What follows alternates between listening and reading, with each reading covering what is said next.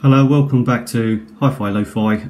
This is a very short video just to talk about the metal tapes. I've already done some videos on cassette tapes and I just wanted to go over the metal tapes. So I've already shown you some of these. I remember showing you that one in the last video, and I may have shown you these two in a previous video, but you know what, I can't remember. And the reason I'm doing this now is because I want to unwrap one and record on it, and I want to test my A&D cassette deck using a metal cassette tape.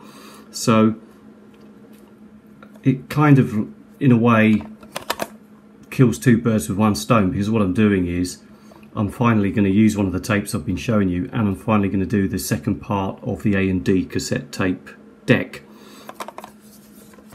So let's get it open.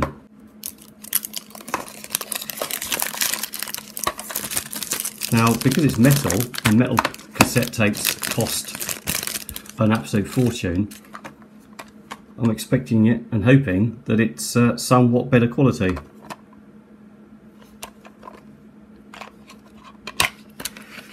Right, so we've got the usual dodgy wording on the sticky labels.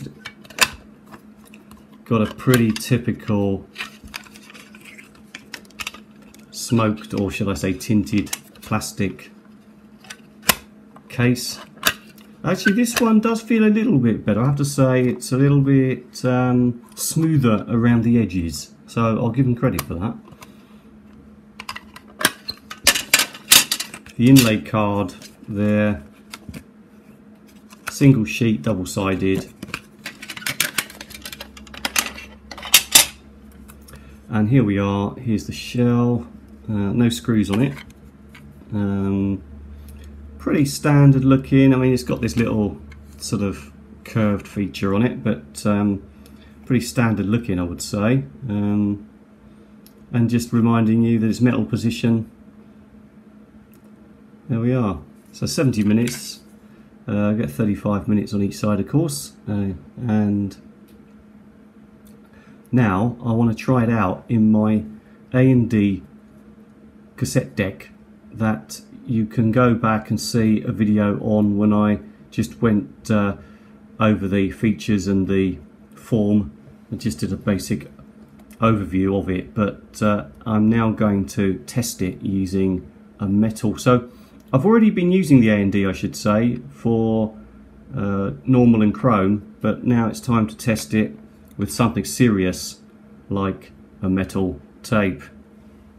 Okay, I've tried the metal tape in my A&D deck. The recording sounded good, but I expected better, to be honest. And it was peaking quite high. It was, well, I've got it set, if you have a look here, I've got it set there, just past, a little way past number 4 on the record level. I did not adjust this bias control. I did not use noise reduction. Not only do I not like noise reduction, but I suppose a lot of purists, I don't claim to be a purist, but I think a lot of purists don't like noise reduction either, and it's usually deemed unnecessary for metal, so I didn't use it. In fact, all I did was just adjust the record level, and it was peaking just around 6, I would say. 6 decibels, that is. So I felt I could get better, so I was curious as to whether I could get a better sound. So what I did was I re-recorded it in my Pioneer T-D7. Now the Pioneer T-D7 is definitely not a purist machine because it has digital processing. So the source, by the way, was from my Marantz CD player here.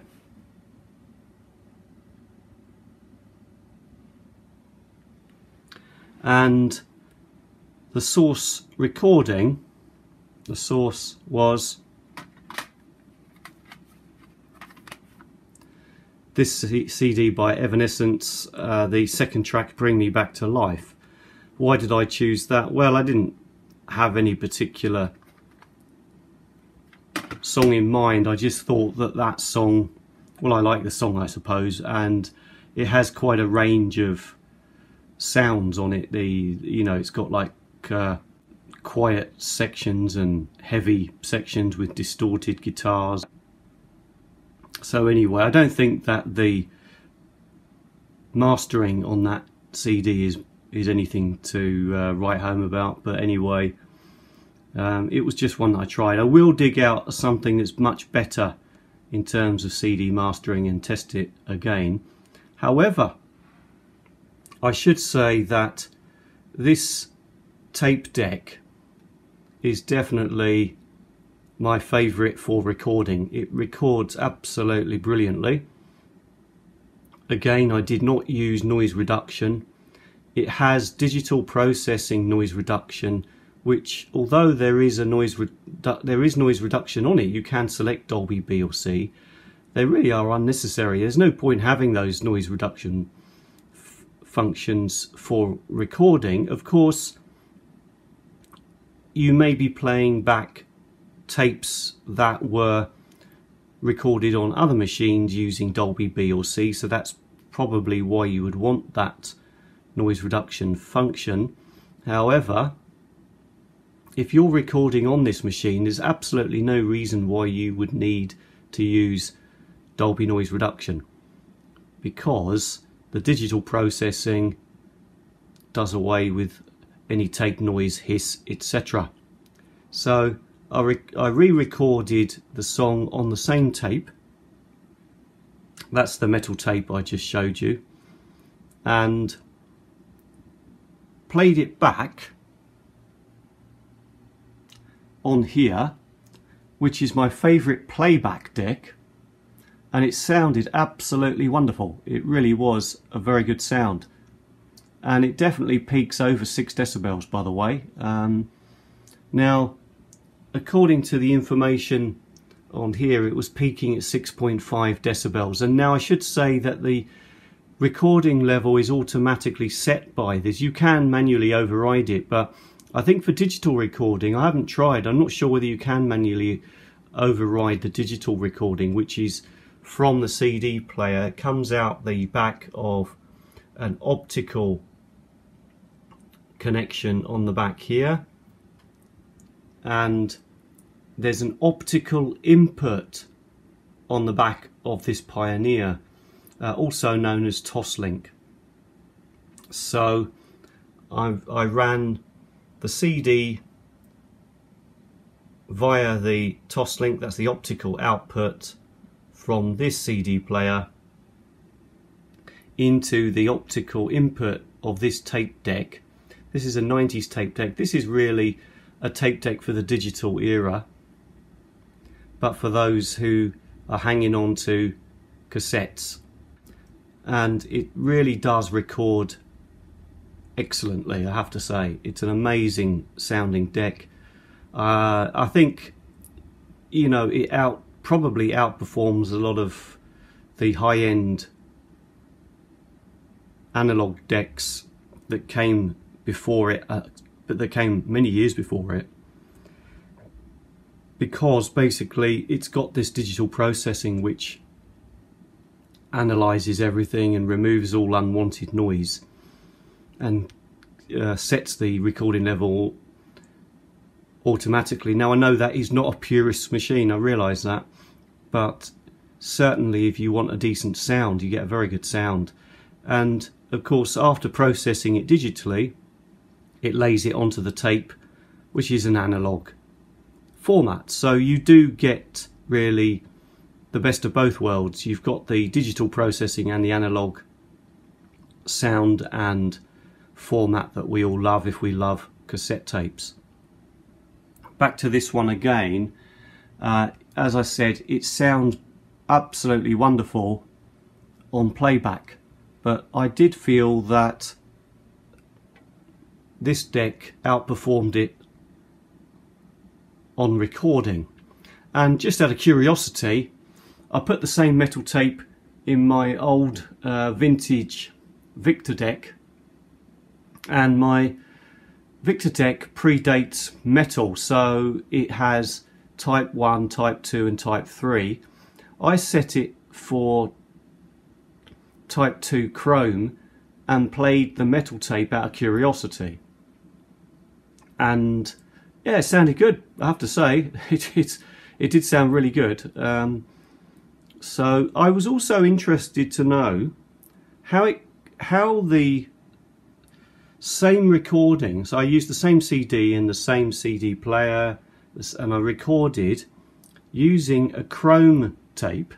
Now the chrome tape I used was this